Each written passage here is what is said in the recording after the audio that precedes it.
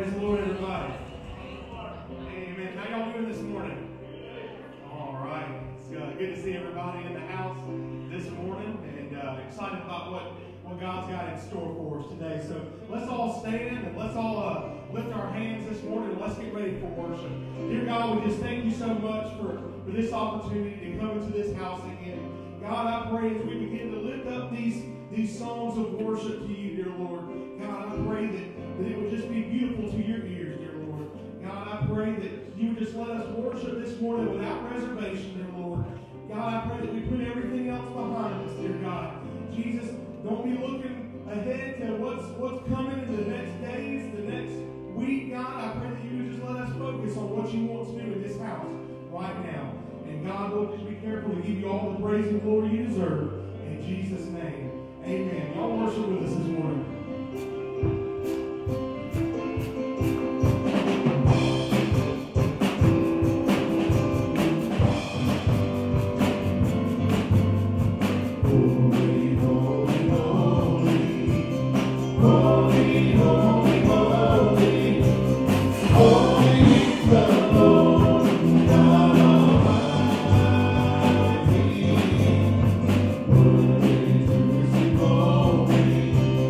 Word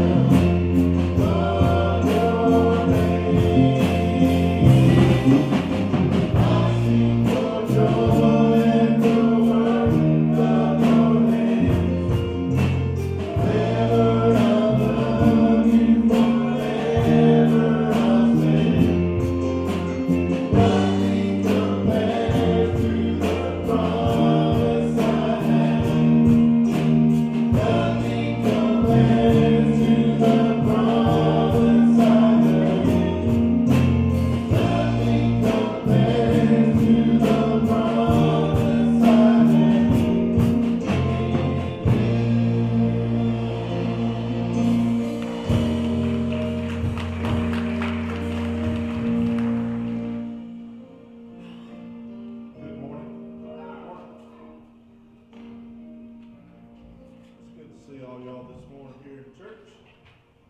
But I tell you, you may see this thing, you don't have to stand up this morning. But those of you that are behind this first row right here, it would motivate you if you were here looking out. These three sitting on this front row right here is just a blessing. Amen. But most of all, Hudson has brought his microphone with him. And it ain't going to be long, he's going to be up here with the praise team. Amen, that's right. Gerald, you going to train him, ain't you? Oh yeah, Gerald said he's going to get him trained. No, but it is a blessing to see little ones like this worshiping.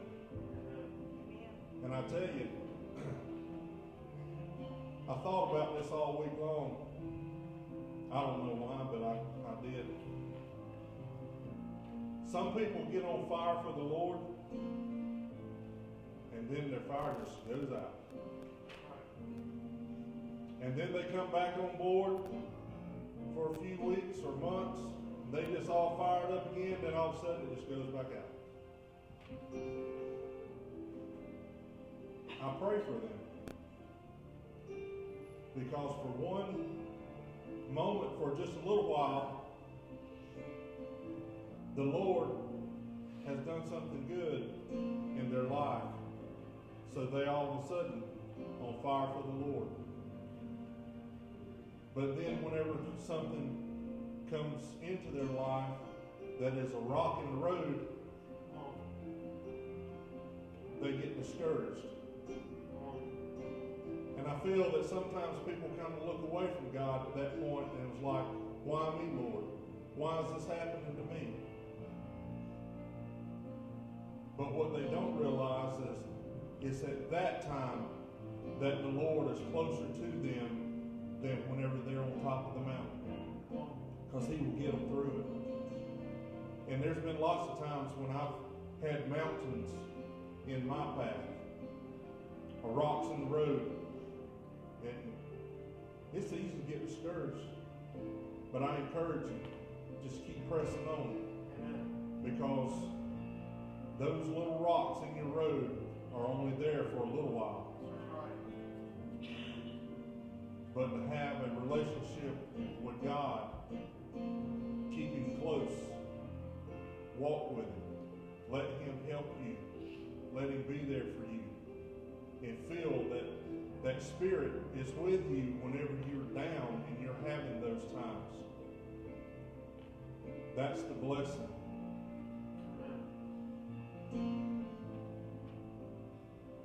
I don't know why I had to share that with you this morning, but I feel like somebody needed to hear that this morning. So that didn't cost you nothing. So I got just a few announcements this morning. Let's remember Brother Eric Sisk will be preaching for us next Sunday. That is January the 16th. Eric preached for us when? Probably about a month ago? Yeah, somewhere around about a month ago. And I tell you, if you weren't here and you missed it, don't miss this one on the 16th. Eric, he brought a great message. And he's just all around a great guy. And the youth interested in going to Winter Jam on January the 16th needs to see Sister Teresa. And the ladies ministry will meet Sunday, January the 23rd at 3 p.m. in the fellowship hall to discuss this year's events and for planning. Food for Friends items are needed so we can refill our shelves. And the children's ministry will be starting a raffle for a large, it's called a bog bag, s'mores bar, beach towels, and tons of goodies. The tickets are $1, and you can see Cindy or Courtney Patton. I think those raffle tickets will be available starting Wednesday night. Okay. And now I get to tell you a little bit about the men's ministry because it ain't on this list right here. And I've been putting it together. So our men's ministry is going to be doing our gun raffle like we always try to do for spring out. But the gun raffle probably will be drawn right before spring out. But the gun raffle tickets will be available starting Wednesday. I'll have them, and if I can ask whoever would like to take some of those tickets, I'll have them with me. You can see me, I'll get them to you. But as many as we can move, the better. So the gun's already been purchased, so it's just waiting for winter. And also, January the 27th, I believe that is a Thursday night here in January. The men's ministry is going to be holding a spaghetti supper. So you men, invite people to come to our spaghetti supper, and be sure and tell them that there is no charge for the spaghetti supper. It's by donation, like we did for our pancake supper last year or the year before. It's all by donation. Okay, so if they want to come as your friend or whatever, they want to come to the spaghetti supper, and they can't do a donation, that's fine. Tell them come on fellowship with us anyway. But if they can do a donation, no donation is too small, and no donation is too large. So that is January the 27th. Was I right? Is that Thursday night? Yeah. So now we'll get into our prayer request list here. Let's remember these names that are on this prayer request this morning. Missy and Rodney Williams in New Life Baptist Church. Missy's battling cancer. Dewey Hubbard, Dorinda Webb, Caden Williams, and Randy Shelton are all battling cancer. Ashley Waller and Landon Hagwood both are continuing treatment. Becca Butler, recovering from eye surgery. Charlie Benninger, Charles Palmer, and Charlie Hubbard need healing in their bodies. Skylar Farmer was in a wreck and is recovering from several surgeries. Hunter Bell, recovering from surgery after a head-on collision. And Becky Soto is not feeling well. Also, I would like for you to remember Macy Dalton.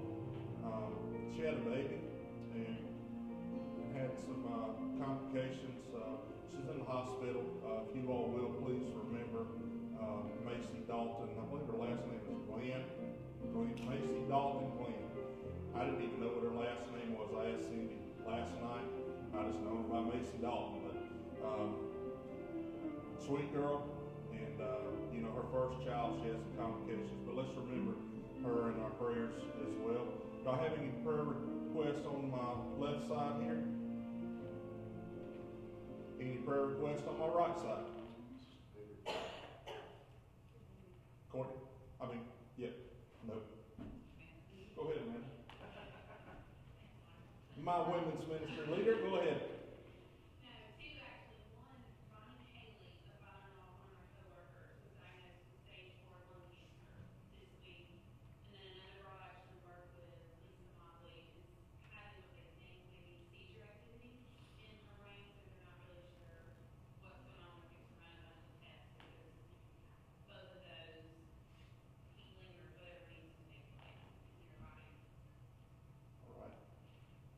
Smiley?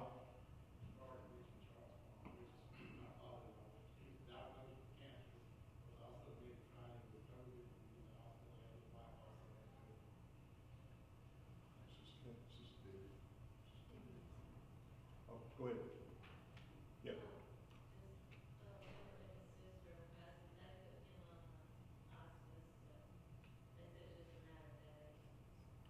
Okay.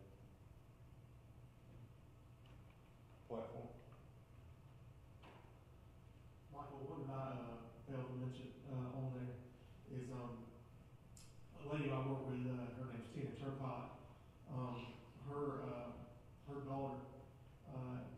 Her daughter's nephew by marriage. He passed away this week. He was 9 years old and just had a seizure and just gone. He wasn't epileptic or anything like that. They don't know what caused it, but just had a seizure and was gone. So just pray for that family. It's the Jones family there out of Charleston. Oh, man. All right. And I'd like for you guys to remember a co-worker of mine.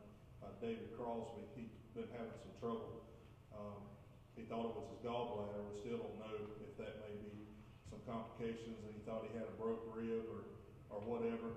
Wound up going to the emergency room. Was in the emergency room all night Thursday night, and then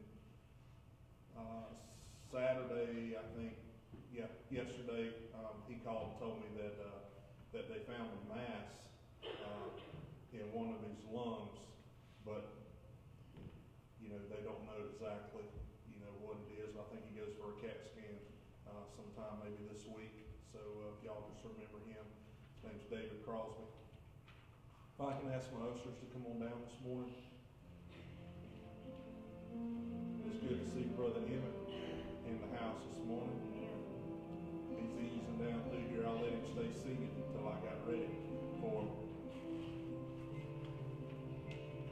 He's going to get me with that stick he's got outside one of these days. He keeps threatening me with it. He's got it handy though. It's all right.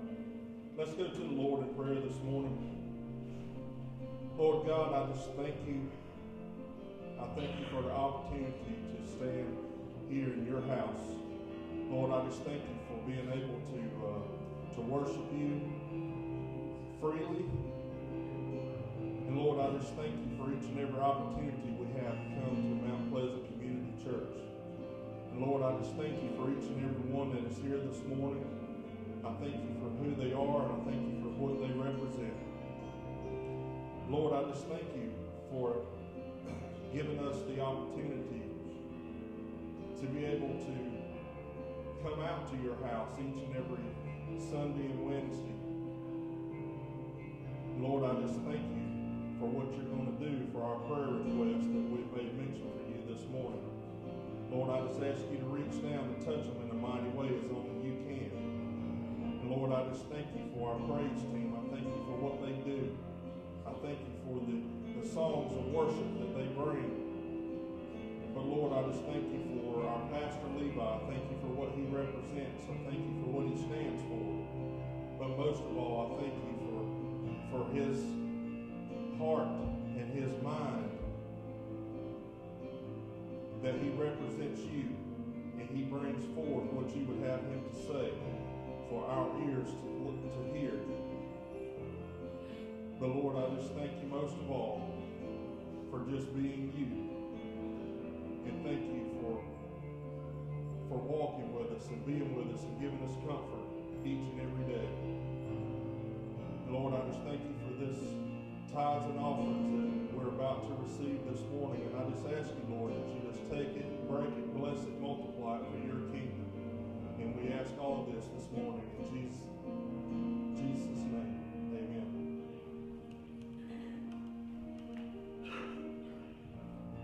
If I could have all the kids, kindergarten through 5th grade, that want to come up and sing this morning, that said that we're going to have a special treat for y'all this morning. We're going to try to start working with some of the kids and get them to learning some new songs. They're going to sing Jesus Loves Me this morning. It's a real simple little song.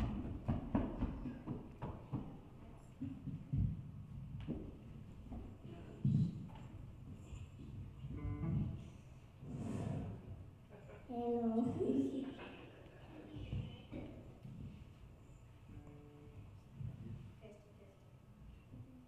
Is this one on my side? Testing. This one ain't no way. Testing.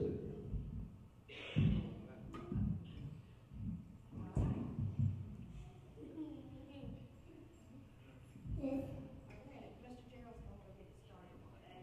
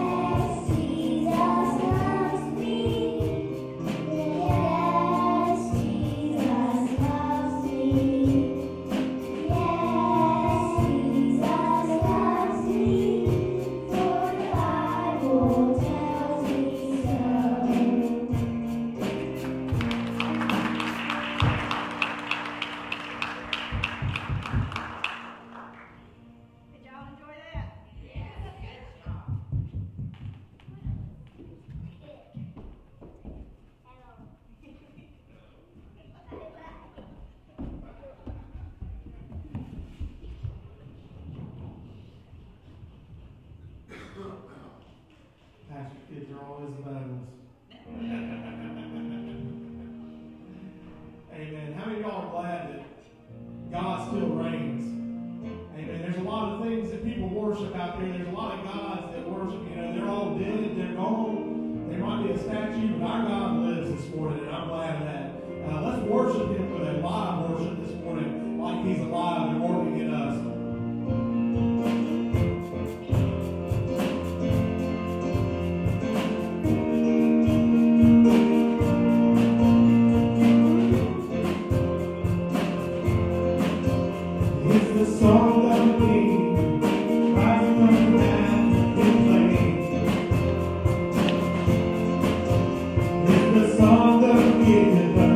Drowning out the end of some rain.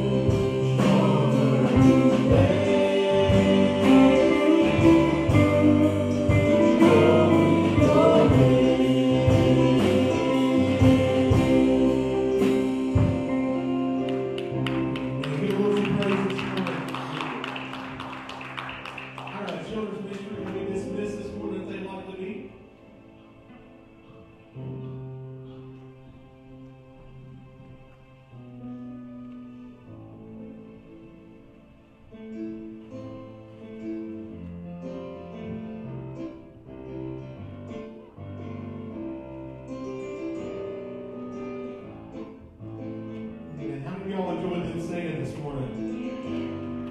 I sure enjoyed it myself. They're going to be doing some more stuff like that, so we're excited about that, and learning some new songs. And it's fun to see how much energy the kids have when they come up and sing and how excited they are. And sometimes it takes work to get us to, worship. But the kids, man, they're always ready and eager. So if you'd like to sit down, you can this morning. I got a good bit of reading here that I want to do to begin my message and start to kind of build a foundation, and then we'll get on into the meat and potatoes of the message, if you will. So I hope everybody's had a great week. It's getting a little colder outside. And I tell you what, spring will be here before you know it. So just hold on tight. All right. Well, my message this morning, I'll be coming out of 1 Kings chapter 13. But just to give you a little bit of the pre-story before we get into the actual story here. There was a king called Jeroboam, and he had taken over king for a gentleman by the name of Rehoboam. Now, Rehoboam was one of the sons of Solomon, so he was of the house and lineage of the king of David, and he was over the tribe of Judah. And so King Jeroboam, he did not want to lose his authority. All right, he didn't want to lose the position that he had found himself in, and so he was worried about the people going and making sacrifices to the God of David.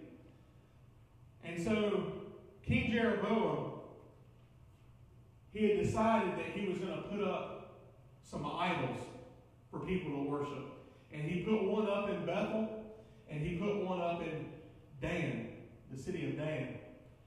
And what he told the people was, he said, you know what? I want you to go and I want you to worship these idols. I want you to sacrifice to these things, which was completely against everything that King David had put in place. And so we find ourselves with people listening to King Jeroboam. They had been going and sacrificing to these idols. They had been worshiping, and it was some calves that he had made, some statues, and they were worshiping these calves, in whether it be Bethel or whether it be Dan. And we find ourselves in 1 Kings 13, chapter 2, that a man of God approached King Jeroboam. And we're going to read about it this morning. It says, starting with verse 2, it says, the man of God cried out against the altar by a revelation from the Lord. Altar, altar, this is what the Lord says. A son will be born to the house of David, named Josiah, and he will sacrifice on you the priests of the high places who are burning incense on you. Human bones will be burned on you. He gave a sign that day. He said, this is the sign that the Lord has spoken. The altar will now be ripped apart, and the ashes that are on it will be poured out. When the king heard the word that the man of God had cried out against the altar at Bethel, Jeroboam stretched out his hand from the altar and said, arrest him. But the hand that he stretched out against him withered, and he could not pull it back to himself. He could not pull it back to himself. Now, this prophet, this man of God, he was just doing what God told him to do. And he wasn't saying anything incorrect. In fact, if you look at it, he was just speaking the word of God. He was obeying God. He was doing what God told him to do. But so many times, and we've talked about this before, so many times when we are that person that's in the wrong, we take offense to whoever comes and tries to give us correction, who tries to get us back on the right path or tell us, hey, if you keep doing this, something bad's going to happen. And a lot of times we don't like to hear that. We don't like to hear it. And we will get upset, just as this king got upset. And we have a thing nowadays to where the young people, they call it, they said, somebody's getting ready to throw hands. How many of y'all know what I'm talking about? Throw hands. You're getting ready to fight. You're upset. All right, tempers start to flare. Emotions start to run high. And then you get ready to do something about it physically. Because you don't like either what was told to you or what was portrayed to you. Or even that somebody came and even told you, hey, you're in the wrong. You're in the wrong. And it's hard for us to hear that sometimes.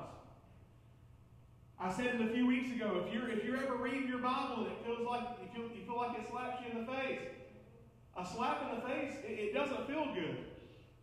I don't know how many of y'all have ever been slapped in the face and walked out and said, man, that felt really awesome. Thank you so much. None of us probably have. A slap in the face is not going to feel good, but sometimes it's needed. Sometimes it's needed. Has any of y'all, how many heavy sleepers do I have in here? Any heavy sleepers? Morgan, you're semi-heavy sleeper? Ethan's not in here, but he's a heavy sleeper. I remember when me and Ethan were growing up, we had some bunk beds at one point in time. And as I told y'all before, I've never been a small person. Even growing up, I was always a pretty big boy. And I was on the top bunk one night. Well, that's where I was every night, but I was on the top bunk. That was my spot. And something had happened to the railing. I can't remember what happened to the railing, but we had to take the railing down because it was broke. And it wasn't that night or anything like that, but sure enough, I go twirling off the bed and fall, and I actually hit a table with my face that was down on the floor, and it broke my nose, but it made a huge, loud, like thundering sound. And Mama and Daddy came rushing in there to find out what had happened. From all the way across the house, this is the middle of the night. From all the way across the house, because they said something just happened. And they get in there, and I'm on the floor, crying, screaming. Ethan's still just sitting there in the bottom bunk, just asleep. Like nothing had ever happened. And it happened right there. So there's a lot of people that are heavy sleepers. And, just like something like that the noise can be going on around them, and you can't get them up. So a lot of times you have to go over and kind of just slap them in the face a little bit, or throw some water on them, or do something like that. And it seems like those people, when they wake up, they're always like in shock. You know what I'm talking about? Like, the eyes get real big, they got that, gasp of breath, And unfortunately, there are so many times that we begin to fall asleep spiritually. And we need to be slapped in the face a little bit to wake us up. To wake us back up so that we can see what's going on in front of us, around us, and so that we can be productive. We can be productive people in the kingdom of God. So it said that this king, he got upset. The man of God called him out, told him, hey, what you're doing is wrong. This altar's about to be ripped apart, and God's about to have his way. He didn't like it. He didn't like it because he was in a position of authority. He felt like in himself, who is this man of God to come tell me, the king, what's about to happen and what I should do? I want you to know that there's a lot of people that are in positions of authority in this church, in this community, in this nation, in this whole world. But none of them have the authority that Jesus has. None of them. Everybody answers to him. I don't care how much money you got. I don't care how much power you got. I don't care who your mom and daddy was. It doesn't matter. Jesus has the final say-so. And it says that when he stretched out his hand from the altar and said, arrest him, it says that his hand, it withered. It withered. And it says that he couldn't pull it back to himself. It says the altar then was ripped apart, and the ashes poured from the altar, according to the sign that the man of God had given by the word of the Lord. Then the king responded to the man of God, plead for the favor of the Lord your God, and pray for me, so that my hand may be restored to me. It's funny how things change real quick, right? Somebody tells you, hey, this is about to happen. And you might not like it, but then it happens, and you're like, man, they knew. They knew. What happens is that you have gained credit with them. You have established some credit. You've established yourself in being correct. And so, this king knew, he said, you know what, if this man's God has the power to rip this altar apart, then he's got to have the power to restore my hand. So he asked him, he said, can you plead to your God that my hand may be restored to me? So the man of God pleaded for the favor of the Lord, and the king's hand was restored to him. And it became as it had been at first. Then the king declared to the man of God, come home with me, refresh yourself, and I'll give you a reward. But the man of God replied, if you were to give me half your house, I still wouldn't go with you. And I wouldn't eat bread or drink water in this place. For this is what I was commanded by the word of the Lord. You must not eat bread or drink water or go back the way you came. So he went another way. He did not go back the way he had come to Bethel. God had given this prophet specific instructions. Now, a lot of us, God has given instruction, but we like to do things our own way. You know, we like to justify things and say, well, this won't hurt, too much. But I'm glad to see that this man of God was so obedient that the king was saying, hey, come in, let me feed you, let me give you drink, let me give you a reward for restoring my hand, let me give you this, let me give you that. And so many people, even though God had told them what to do, would probably say, okay, this won't hurt, too much, and just go on, about the way of the king, into his house, eating his food. But I'm glad to see that this man of God was obedient. He was obedient to what the Lord had commanded him. Now, there were different people that were around the altar that day. There were people gathered around, and one of them, or a few of them, were the sons of an older prophet, an older man of God, that was there in the town. And they rushed home, and they told their father about what they had saw. They had saw God rip apart this altar. They had saw God restore this man's hand. And they had saw him refuse the king. And something began to spark inside the old prophet at that point. Brother Michael, you said it earlier. Sometimes people feel a spark every now and then. And, it reignites something inside their life. And then, they'll be eager and anxious to get back into church, to get back into the Word of God, to get back into a prayer life. But it seems like the minute that something goes wrong or bad happens, they fall right back off the wagon. Right back off the wagon. It doesn't take a whole lot to push them over. But something sparked inside of this old prophet. And he said, I want to speak to this man of God. I want to see him. And so he got on his donkey and he went to go meet him. And when he got to him, in verse 15 there, it says that he said to him, come home with me and eat bread. But he answered, I cannot go back with you, eat bread, or drink water with you in this place. For a message came to me by the word of the Lord, you must not eat bread or drink water there, or go back by the way you came. He said to him, I am also a prophet like you.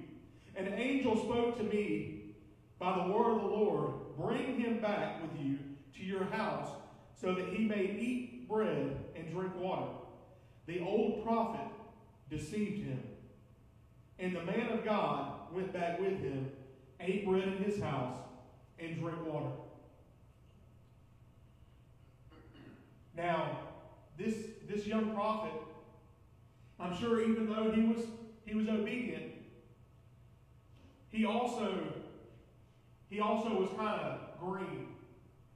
If anybody knows what green means, it means that, he didn't have the experience and he didn't have the amount of years on him like this old prophet had. And so he was able to be influenced. And this old prophet, he used his influence to get this man of God back to his house. But it says the old prophet deceived him. Even though he said that he had heard from angels, because that would make me feel good if somebody told me, hey, some angels told me that it was okay for you to come back to my house because I am also a man of God. That would make me say, well, okay, that doesn't seem too bad. If you heard it from angels, the angels, were placed, just above us in heaven at that point in time. So, it must be okay. And it says that man of God went back and he ate and he drank at this old prophet's house. And it says in 1 Kings, verse 23 there, a little bit further down, it says, so after he had eaten bread and after he had drunk, the old prophet saddled the donkey for the prophet he had brought back. When he left, a lion attacked him along the way and killed him. His corpse was thrown on the road, and the donkey was standing beside it. The lion was standing beside the corpse too. I want you to know that the influence that this old prophet, this old man of God, had on this younger man of God, it cost him his life. It cost him his life. It led him down a path that he knew that he wasn't supposed to go down. And the only reason that he went down it was because he trusted this man of God. Because of the experience he had, because of the influence that he had on him. And I begin to think, all of us, we have influence on somebody. We all have influence on somebody, but somebody has also had an influence on us. Over the years, somebody's had an influence on us. And it's important who we allow to have an influence on us. 1 Corinthians 15 and 33, it says, do not be deceived. Bad company corrupts good morals. Bad company corrupts good morals. Sometimes you can be the most strong-willed person. You can be, faithful and standing firm. And if you're around the wrong people long enough, it'll begin to wear off on you. You'll slowly start to fade into those things that they are doing. The title to my message this morning is, Are You Under the Influence? Are you under the influence? Now, most of the time when we hear those three words, under the influence, we think about alcohol. We think about alcohol because, So many people, get stopped and they're driving under the influence of alcohol or drugs or whatever it may be, and that's what we begin to think about. But I begin to think about, whose influence am I under? Everyone on earth, everyone in this church, you've got influence, whether it's positive or whether it's negative. And your influence is more powerful than you think. Your influence will live on long after you're gone. And the impact of the choices that you make can be felt for generations long. For generations. Think about that. The things that we do can sometimes affect our grandchildren, our great-grandchildren, on down the line. What we do. And it's so important that we let them know who we serve, why we serve, and we show them how to serve God. 1 Timothy 4:12, it says, "Let no one despise your youth. Instead, you should be an example to the believers in speech, in conduct, in love, in faith, and in purity." If you go down to verse 15 there, it says, "Practice these things. Be committed to them, so that your progress may be evident to all." Two things that really stick out to me right there. In verse 12 it says, "Be an example." Be an example. And then the second thing, in verse 15, it says, "So that your progress may be evident to all." Evident. One of the things I've heard many pastors say, I've said it before myself, but if you were to stand trial for being a Christian, a man or a woman of God, would there be enough evidence for you to be found guilty? Would there be enough evidence? Would people see it in your life? Would you have character witnesses? All right, y'all know what I'm talking about, character witnesses? People that have been around and they've seen what you've done. They've heard what you've said. I would hope so. There was a poet who wrote these words. It says, "I'd rather see a sermon than hear one any day." If that's not truth, I don't know what is. I'd rather see a sermon than hear one any day. You want to know a big problem with the church right now? Is because the one reason that the church is struggling right now is because not just the church members, but the people behind the pulpit can't get their act together. The people behind the pulpit don't set the example that they need to. If y'all don't think that I take this stuff seriously, you're wrong.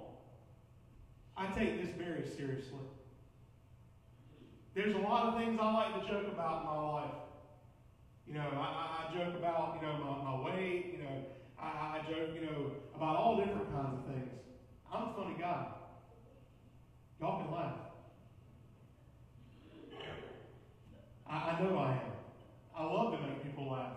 I really do. But I don't want to become the joke. I don't want to become the joke behind the pulpit, behind the word. Because God has set me in this place. Was I qualified? Absolutely not. I'm going to be honest with you. I was not qualified to be up here. I'm glad that my qualifications didn't lie on what other people thought it was where God wanted me to be. There were plenty of people in the Bible that weren't qualified to be put in the positions that they were put in, but God put them there anyways. God put them there because He saw a heart. He saw a heart that was going to be committed. He saw a heart that was not going to turn. He saw a heart that was rooted foundation. And that's what I want to be. I want to be rooted into the foundation, but I don't ever want to set a bad example for anybody in this church. But more importantly, I don't want to set a bad example for my children. Because my children, they're going to go and they're going to have their own children someday. And then those children are going to have children. And I want the actions and the words and the choices that I used and that I made, I want them to set an example for those future generations to come. Those future generations. If you don't think that stuff like this morning was important, then you missed the boat. That is so important. I thought Brother Michael was going to start preaching my message here earlier when he talked about the three sitting on this first pew. That they were up here singing. They're up here, they got their hands lifted. They're up here worshiping. Why? Because they've seen us do it. They've seen us do it. Well, I can go ahead and tell you. How old is Kaylin, Amanda? 8. I guarantee you, somewhere, you might have to go look for it, but somewhere there's probably an 8-year-old that's probably already smoking cigarettes. That's probably already starting to drink some alcohol or something. Because it's lying around the house. And they've seen their parents do it, so they think that it's okay. Because the example has been set. Your influence means so much more than you can truly ever determine inside your mind. It means everything. There was another author that wrote, "We teach what we know, but we reproduce what we are." You can teach somebody something all you want to, but until they see you doing it, it doesn't mean a whole lot. I'm so glad that God gave me awesome examples of what a child of God should be, what a true Christian should be. And not only that, but they showed me, how to have joy in life. How that I didn't need, alcohol or some drug to have a good time. We've had plenty of good times, and all I've been drinking is sweet tea. And I'm not drinking sweet tea right now. Maybe it's got a little bit of angst inside of me. Because, man, that's what I love, some sweet tea. But I don't need all that other stuff to have fun. Heck, I'd rather remember what I did having fun than, going and getting tore up from the floor up and not being able to remember. I asked somebody one time at work, and this was not too long ago, they said, "Man, this weekend was awesome." And I was like, "Well, what'd y'all do?" He's like, "Man, I can't even really remember. I just know it was good." And I'm like, "Great story. Great story."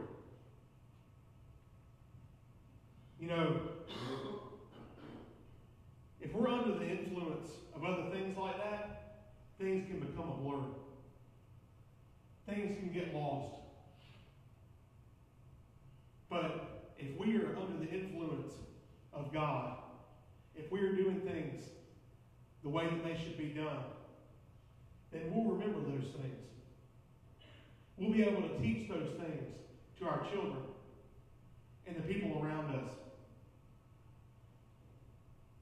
Your children, they may doubt what you say, but they'll always believe what you do. I saw it not just from my parents, but I saw it from other people's parents that I was around. I saw them live lives that were holy and righteous. I saw people that sought after God with everything they've got. People that loved each other. True love. People that loved God. And they gave Him everything they had. I saw that on a daily, on a weekly basis. There's times that I find myself laughing because I have developed tendencies like my parents. especially, talking on the phone to my dad. I'll the word sucker, I use it just like he does. And when I go to get off the phone, it's the same exact way. If he says it before me, then, I'm just like, man, that's like listening to myself. And it's because I've heard it so many times over the years. Countless times. And so I have applied it to myself. If you want your children to have a prayer life, then you better have one. If you want your children to be in church, don't send them to church. Take them to church. If you don't want your children using foul language, then you better watch what comes out of your mouth. If you don't want your children smoking or drinking or using drugs or looking at pornography and all them things, then you better leave that stuff alone. Because the minute that they see you doing it, you have enabled them. You have enabled them. One of the things I've always said, I'm not going to stand up here, I'm not going to rip anybody apart. I'm not. Alcohol is one of those things, and drugs, they're one of those things that they can lead down a dark path. Now, not on the drugs part, I really, stay away from those. But I know that there's a lot of people that drink alcohol in modesty. And if you do that and God hasn't given you conviction, then you know what? That's between you and God. Go pray about it. That's all I can say. Go pray about it. But I want you to know that when your children, when they see you having the occasional drink, then they're going to say, okay, well, I can have an occasional drink. But who's to say that that child is the one who can't handle it? If that child is the one who turns into the alcoholic, and then it leads them down a path that you never would have wished for them. Now, I know that there are times that, children make their own choice and you can only do so much, but all I'm saying is if you don't want them doing it, you need to cut it out of your life as well. Because I don't want my children to have to struggle with things like that. I don't want them to have an addiction to cigarettes or alcohol or anything like that. This is the most important part right here. Proverbs 22:6. It says, train up a child in the way he should go, and when he is old, he will not depart from it. When I think about that word train, I thought about the many things that I've been trained to do in my lifetime. I've played sports. I've had lots of coaches. I've, all the way from Little League to, playing football in middle school and high school. And then, I go and work for my dad, and he trained me on how to, build a house and how to do things properly. One of the things that I get told countlessly by people that my dad has built a house for is he said, you know what, your dad does it right, and he doesn't cut any corners, so I know it's going to be a solid house. And it's funny because I thought about that, and I thought about it spiritually. That he did the same thing in our household. He didn't cut any corners. He did things the right way, and he built a strong home. He built a strong house. And I think about these things,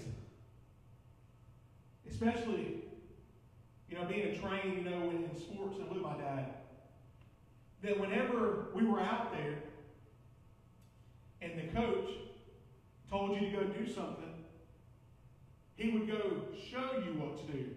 And then he'd say, all right, guys, that's the way I want it done. That's the way that it needs to be done. That's the expectation. And so when I begin to think about that word train, it goes along with with that coaching mentality that, you know what, if you want to train them, then show them the way that things should be done. Show them what a prayer life should be. Show them what studying the Word is. Show them what fasting is. Show them what going to church and being committed looks like. Because when they can see it and they believe it, you've had that positive influence on their life. And we need our young people to have that influence in their lives right now. Because when they leave this place, and when they go out into the school systems, and they go, to the ball field, there's no telling what they're hearing.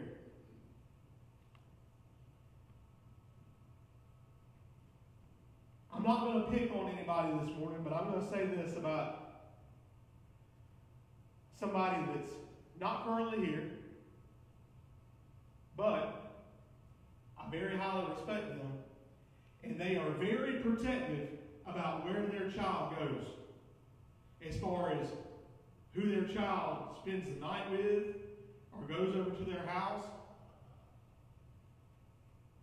And I'm also like that to a degree. But you have to be like that as parents. You have to be protective because you don't know what's going on behind the scenes. There's been plenty of people that I've seen that, I thought were upright, good, honest, had morals, people like that. And then all of a sudden you see them in the news and, they're busted for some kind of, child pornography or something like that. And it blows your mind. You got to be in prayer. You got to be in protection mode when it comes to your children. Because the things that they are subjected to can make a huge impact on their life. The influence that people have on them, and they are looking up to us. They're looking up to us to see how things should be done, how to handle things, how to act, how to react, what's right, what's wrong. But they are also looking up to other people that they see as adults. Because when they get around other people, they say, well, they're the same age as, mama and daddy. So, they must know what's best for me. And then they can be influenced in a negative manner. It's so important that we protect our children. Now I want to turn this around. Spiritually, we have people that are coming in through those doors, that are going to come in through those doors, that they are like children spiritually. They may be 40 years old, but they may not have been in church their whole life. They're coming in here, and Paul talks about it as them being babies in Christ. Babies. Even though, it's funny to think of a 40-year-old man as being a baby. He is. And when those people come in through those doors, we have to show them how to worship.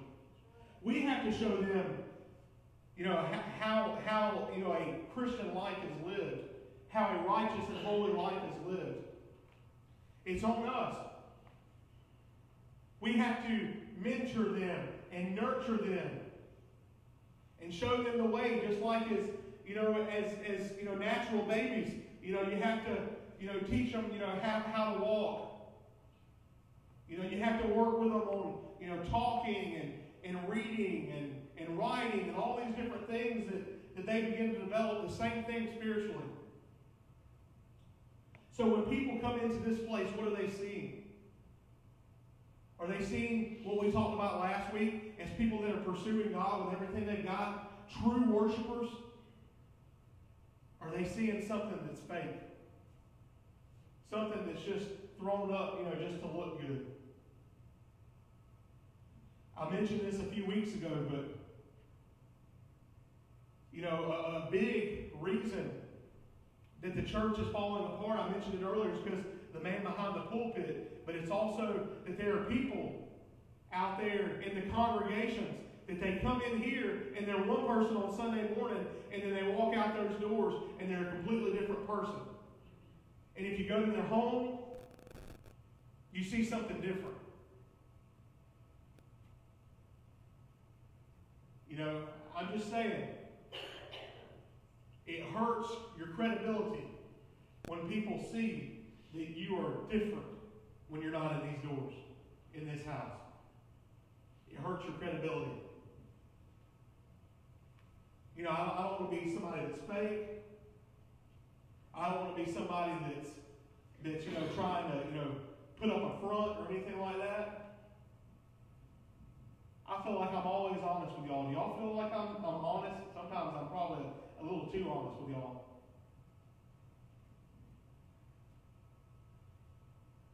I'll tell you this, something that I'm really, really having to work on right now is that Stafford, she throws these bad temper tantrums sometimes.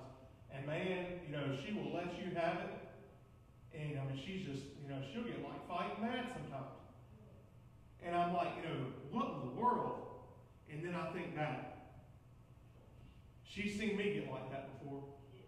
Maybe that's why she does it. No, not maybe. That is why she does it. Because she thinks it's okay.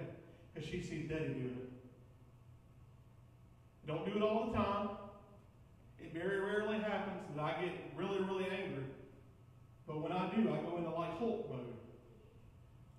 I turn it, you laugh, but I turn into a different person. I turn into somebody that's not me.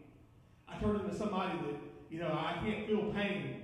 And, you know, you can hit me with whatever you want to, and, you know, I'm not going to feel it. Somebody has to talk me down. And it's not right. I shouldn't be like that. And it's something that I'm working on. But, you know, I've told Stafford, I said, you know, baby, you can't do that. And I've told her, I said, I know that you've seen it from me. I know that you've learned it from me. But it's not right. I said, just know that Daddy's working on it too. If we don't teach them what's right and what's wrong, then we're missing the boat. We're missing the boat. Speaking of a boat, Hebrews 11:7, it talks about Noah. It says, by faith, Noah, being divinely warned of things not yet seen, moved with godly fear, prepared an ark for the saving of his household, by which he condemned the world and became heir of the righteousness which is according to faith. He built that ark to save his family, to save his household. You know what? Some of us need to build an ark around our house so we can protect those who are most important to us, to help us when the floods come. But I love hearing this verse in Hebrews 11:7. It says that he moved with godly fear. Think about that. He moved with godly fear. God told him what was going to come. It hadn't even ever rained before. Think about that. Never rained before. But Noah trusted. He had faith in God. And he was obedient. And it says that he moved with that godly fear. But then it says, he condemned the world. He condemned the world. All these people that were telling him that he was crazy. All these people that kept on telling him that, you know, he was wasting his time, that you know, nothing like that was going to happen.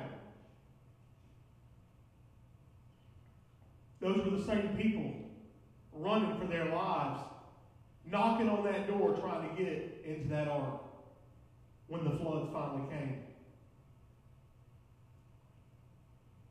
I want you to know this morning that there's a flood that's coming. And it's called Jesus. And there's plenty of people around that have heard about it and heard about it and heard about it. They've heard that he's coming, and they've said he ain't coming. That's just a bunch of baloney. You know, that's not going to happen. Those are going to be the same people that when he comes and he takes his bride and carries us away, that they're going to be wondering why they did what they did. why they made the choices that they made, why they didn't live a life that was pleasing to God. You know, Noah set an example for his household in being obedient. There might have even been, you know, some of the kids at some point that said, you know what, Dad's crazy. Dad's nuts. I'm sure my kids have, if they haven't said that already, they're going to. Dad's an idiot. That's what they'll say. But you know what? They will respect me. And Noah had that respect. And even if the kids thought that he was a little, you know, nutty, they got on that boat. And it saved them. When they got off the boat, when they got off the ark, I want you to pay attention to the first thing that Noah did. Now, a lot of people would think, you know, well, we got off this ark. This is where we were living for all this time. You know, so, you know, we need to build a house. The first thing Noah did when he got off the ark wasn't build a house. He built an altar. He built an altar. Because he knew what was most important in his life. And he wanted to go ahead and set another example for his kids that, hey, offering a sacrifice of praise to God is the most important thing that you can do. The most important thing that you can do. If you'll stand with me this morning.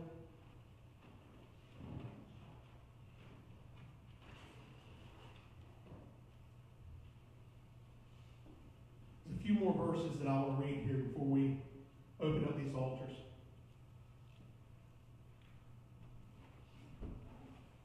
And it can be found in Ephesians 5, 1 through 8.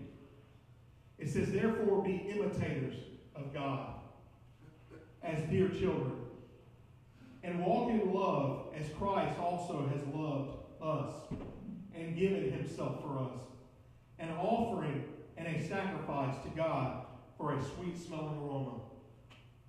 But fornication and all uncleanness or covetousness, let it not even be named among you, as if fitting for saints.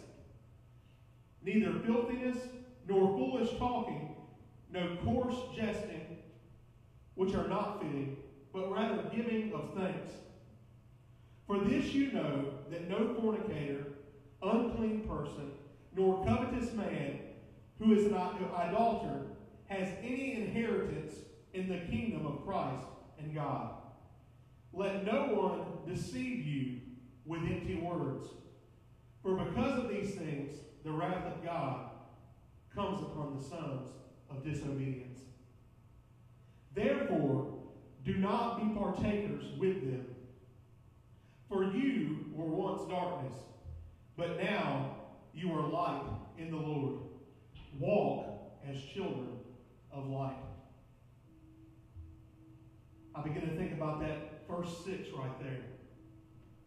It says, let no one deceive you with empty words. I begin to think about that young prophet and how he was deceived by the elder prophet, the elder man of God.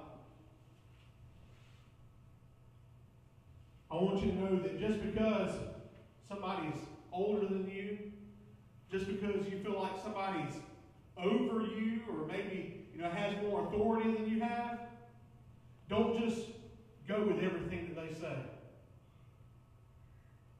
If they tell you something, if they give you some kind of command or give you some kind of invitation, pray about it. Seek God. Because once that elder prophet said that he had talked to the angels, that young man of God said, oh, he's already talked to God about it on my behalf, so I don't have to go to him. Don't believe everything you hear. Don't believe everything you hear. Don't just be swayed with whichever way the wind blows. always be mindful. Always be thinking. And I know that this is kind of cliche, and you know, I saw it the other day that we were getting ready to watch the Georgia game, the Orange Bowl, and David Pollock was on before the game, and he was talking about the game, and I looked at David's wrist, and he had on a WWJD bracelet. What would Jesus do? And I know that it sounds kind of funny, and it sounds kind of cheesy or whatever you say, but you know what? If we really truly ask ourselves that in every situation, it would keep us out of some of the mess that we get in. Just that simple. What would Jesus do in this situation? I don't want any of us to be influenced in a negative way. I don't want any of us to be taken advantage of. But on the flip side, I want us to hold in strong regard and with high importance the influence that we have not only on our own children, but on our spouse, on our friends, on your church family, everybody around us. I want you to be mindful of that influence that you have. You know, there's times that God has placed you in somebody's life for a reason. And it's not to bring more darkness into their life. It's to bring them out of the darkness. But it becomes a problem when the people that God had placed in that person's life, that they start to lead them astray. I want people that when they come into this house, I want people when they come into my home, that they see somebody that's genuine, that's not put on a show, that's not here to be heard or anything like that. In fact, I don't even want them to have to hear me. I told somebody this the other day. I said, I feel like I have to speak too much at church. I get tired of listening to myself talk. I really do. But I want people just to be around me and to watch me and to see me and to see a life that's pleasing to God. I hope that you want the same for your life. I hope you want the same for the people that are around you, that you want them to see a message, not just hear it. But the problem is that so many times they hear the words that are coming out, but they don't see the actions that back up those words. We got to be more than just talking the talk, but we got to walk the walk.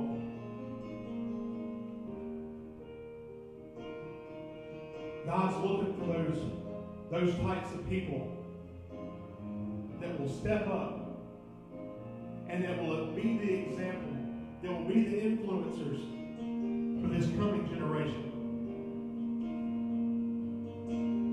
Those kids down there, our youth, they're the church for tomorrow.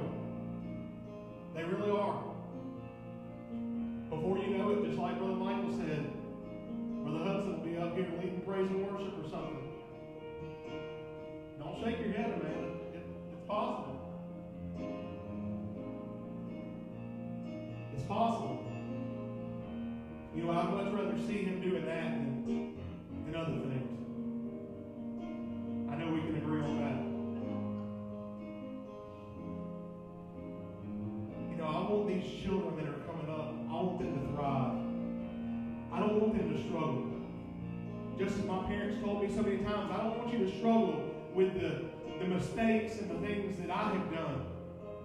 So I'm telling you these things to try and keep you from hurt, to keep you from pain. If you'll go and get into God's Word, He'll do the same thing. If you communicate with Him, if you talk with Him, He'll lead you exactly where He wants you. And He'll keep you from that struggle. We we've got to be there for one another. We got to be there for our children. We got to be there for this community. And we got to be the real thing. That's what God wants. We've got to be true influencers of the Holy Spirit. And we've got to allow God to speak through us. And if we do that, if people can see the fruits that come from us, and they're good fruit, that's when growth will begin to take place. That's what we want to do. We say it all the time. Come grow with us. Come grow with us. And I do truly feel like we are growing. As I said last week, growth is a slow process. It's not going to happen overnight. But I don't want us to say, come grow with us, and when people come in and they see something different out there than they experience in here. I want everything to line up. Everything. So if you're struggling with something this morning, maybe you're struggling with something that that you got in your life that you want to keep from your children, that you want to work on.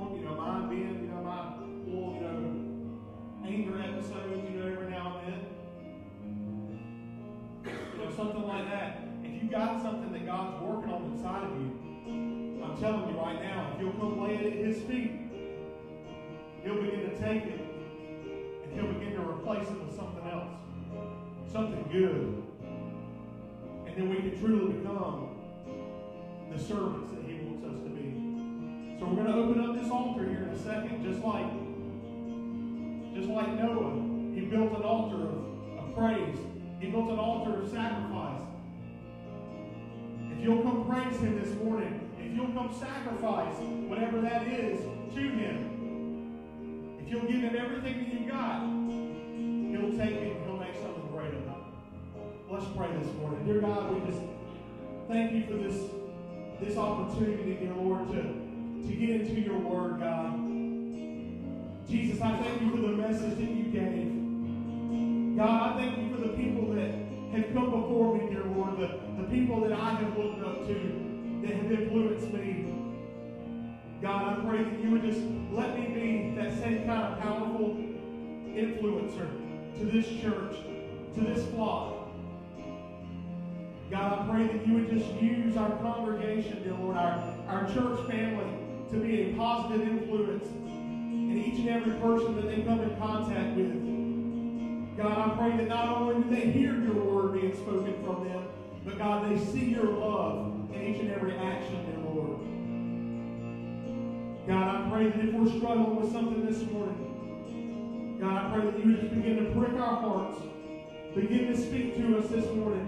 And God, I pray that we would find a place down at this altar to lay it down at Your feet. And then we can leave it here.